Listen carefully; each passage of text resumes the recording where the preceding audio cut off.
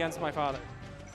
So okay, I will say macdaddy's gonna win. all right, I'm not saying that I would have said that, but I'm not saying that I would not have said that. You know what I'm saying? Look, I will say I played Unsure earlier today, and like, to your point, like it felt like he was rusty for like the first 2 stocks, and then he started destroying me. So yeah, he's maybe he's back. Maybe he's got that kind step of back. good.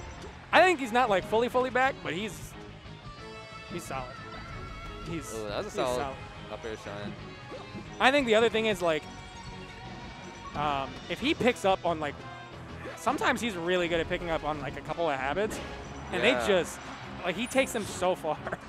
Yeah, I mean, he looks like he has a really disciplined neutral and like a really intentional one too. But Definitely. At the same time, pretty fast, which is kind of like the sweet, like, you know, everyone's ideal neutral game is like fast but smart, right? Fast, disciplined, yeah. That was so interesting and not what he wanted. Did he tech there? It didn't. He did tech and then air dodge. Okay. Yeah. So, sometimes when I get hit by Falcon, that's just so really unfortunate. But Unsure looks unfazed. Unsure looked unfazed. macdaddy reeled back in his chair. Yeah, the next level move is to SD to tilt your opponent, but really, you don't give a shit.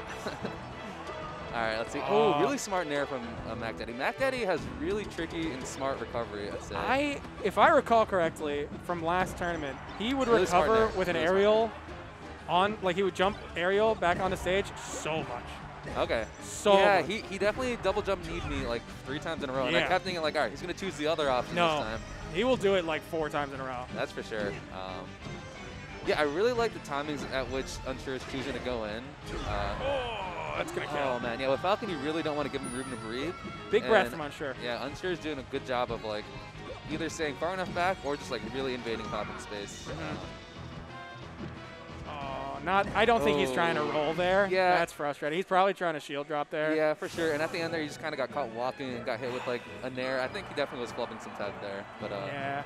But there were flashes of like Unsure's winning this. So yeah, I don't know how the second game is going to go. Yeah, when his tech looked on point, he looked like he had, you know, he was doing really well. Yeah, but, there like, were you know, sometimes when he would like wave dash in, shield, up tilt, stuff like that just looked really hard for Falcon to get without just reading and going in with the grab. Yeah, which I haven't seen macdaddy do a lot of. His peaks look really clean, but yeah, as you said, he gets like a baby brother or little. What do they call that? Baby brother bullet. Yeah. There it is. There it is. But also, okay, really smart wave dash and up tilt, just to stuff whatever Falcon wants to do there. Oh no. Yeah, up tilt.